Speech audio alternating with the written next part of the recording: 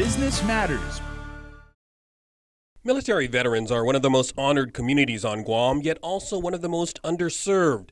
That's why the University of Guam's College of Business and Public Administration master's students chose veterans issues as the focus of this year's biennial Western Pacific Conference on Public Administration and Policy Solutions.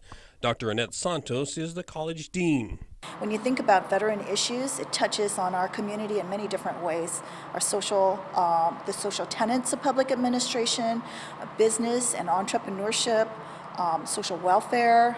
These are all pressing issues. You see it in the crime rates, suicide rates, unemployment rates, and if you ask, about an island like Guam, it's a very small population, and so it makes it very compelling. Amanda Bloss is a master's candidate and an organizer of the conference. We wanted to give them a voice in two ways.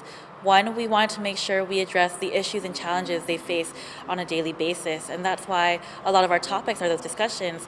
As the dean mentioned, we touch on PTSD, suicide, and even financial welfare, because these are all things that any veteran struggles. They also sought to honor vets through a history project. Working with Congresswoman Madeline Bordalio's office, they collected memorabilia on the storied service of Guam vets to put on permanent display at the Library of Congress in Washington, D.C. We wanted to make sure that we showed a full portrait of veterans on Guam. So you have artifacts and testimonies and photos that even cover the Guam Combat Patrol, who we see as some of the starting point for patriotism. Jose San Agustin is the Guam Veterans Affairs Director, who is working with the UOG students to register as many veterans as possible. San Agustin says officially there are about 10,000 in the national database, but he believes there could actually be about 2 or 3 times as many.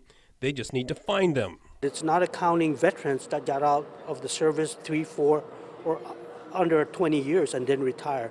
Those are the numbers that disappeared out into the community. And so with this effort, we're hoping that we can continue to go out there and look for these folks and get our numbers up to what it should really be. He points to the many empty chairs at the conference as perhaps a sign of veteran indifference or lack of awareness of the available help. They don't know where to go. They're not sure if they do come and register, they're not sure of their entitlement. Many of them think that they have to go to battle or war to go and register and be entitled to something. No, it's any type of injury service connected. So it could be boot camp, your first 2 months in boot camp that you injured your shoulder or you injured your knee or your ankle. You're entitled to having those issues looked at. He says medical and mental health care are vets' top concern. The question that always comes about, why is it that we need to fly off to go elsewhere for medical service? Why can't we have that here in Guam? And mainly the reason behind that is because the professional expertise is not here. The doctors, the equipment, the facility itself. He says it's also a nationwide challenge. As an example, he says veterans' nursing homes across the country are shutting down.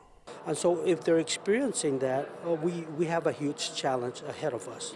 But in saying that, I want to make sure it's clear too that what challenges they do face there, we need to focus on our island, the veterans that have served on our island, and what is it that we could do in the absence of those services that the federal government is having challenges with, right? In the meantime, we'll continue to do what we do best, serve our veterans community and their family, and whatever is available that they could provide a service of, then that's what we'll refer them to or provide to them. For KUAM's Business Matters, I'm Nestor Lecanto.